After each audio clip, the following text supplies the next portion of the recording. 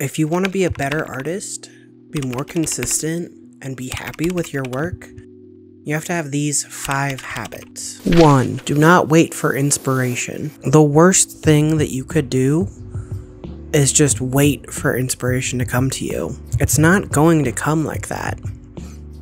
Does motivation or inspiration to go to the gym just strike you out of nowhere? No.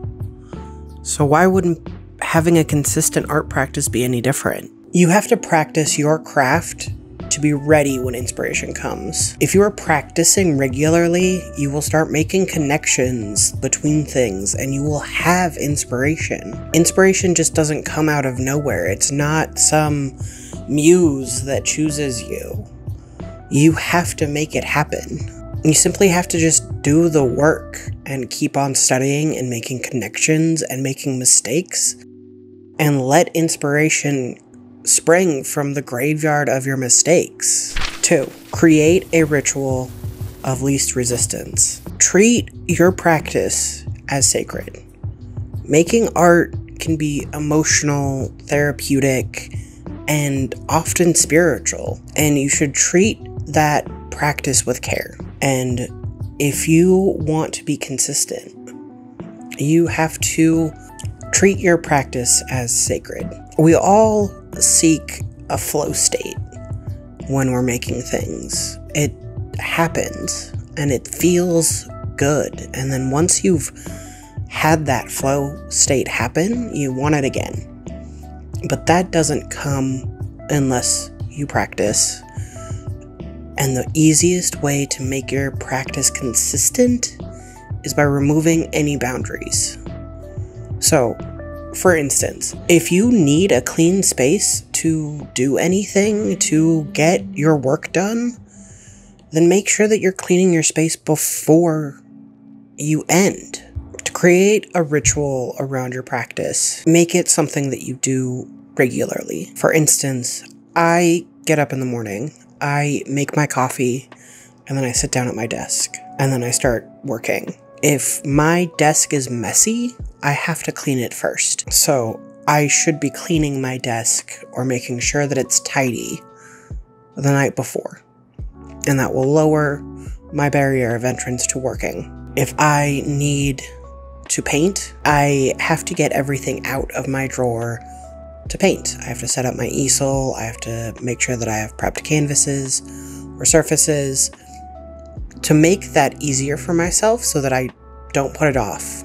I make sure that the day that I'm going to be painting, everything is set up the night before. That means that I will be able to sit down and dive right into that painting, and I won't have to think about what paints I need, what brushes I'm going to be using, where I'm going to be sitting, how I'm going to be doing it. I don't have to think about anything except for the painting itself. 3. Copy others. I've talked about this a lot before, and I'm going to say it again. You should be doing master copies of any one that you like. Study the anime that you like, the TV shows, the books, the movies, the painters, the paintings, the drawings, the illustrations, the comic books, whatever you like, study it. 4. Seek out a community. This can be difficult. It can be hard. Artists are often introverts. I know I am myself, and having to talk to people about my art is difficult. It feels very vulnerable, but having other people around that you can talk to will make you a better artist. Have friends online or in person. Find communities around your favorite art YouTubers. I know people have Discords where you can make friends with other artists who like similar things to you. Proko has places where you can post your work and get help from a community. You need to be exposed to different artists, different ways of thinking about art and making art, as well as different schools of thought about art. So not everyone is going to think the same way about art as you. Someone may think that abstract art is the pinnacle of art and that is the best thing to ever happen and they love it. Or it could be someone who hates it with every fiber of their being and thinks that abstract art isn't beautiful and can't be beautiful and isn't artistic and you need to be doing representational work. Or someone who hates pottery or whatever.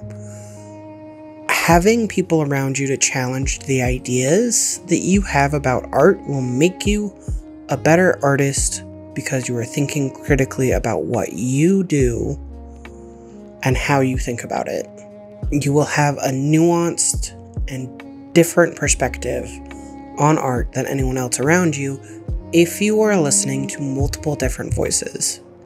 Art is not just a visual language. It can communicate different philosophies, and you need to know what you are trying to communicate and how you are doing that.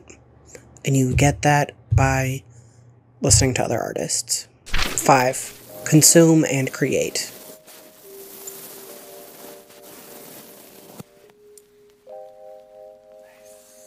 Just like copying other artists, you have to consume media. You have to consume everything around you.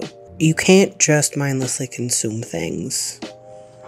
You have to be thinking about the things that you create. You have to find things that resonate with you and challenge you and make you inspired and make you wonder, how did they do that?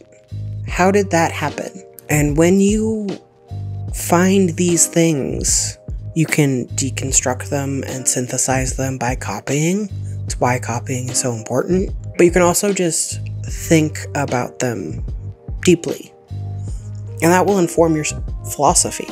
It shouldn't just be other artists, other visual artists that you are looking at and drawing inspiration from or consuming, not just visual artists on Instagram or whatever. Don't pay attention to likes and social media. That's not what this is about. Consume things that resonate with you, whether it's nature or movies, street signs, architecture, bridges, whatever you want. It needs to resonate with you on a deeply personal level. If you work on these 5 habits, you will be a better artist. You'll be able to make art more consistently and art that you are happier with. But remember, you will make mistakes, you will make bad art. That is part of the process. Don't give up. Go make some art. I don't know if forums are still a thing. Why am I talking about forums? I'm so old.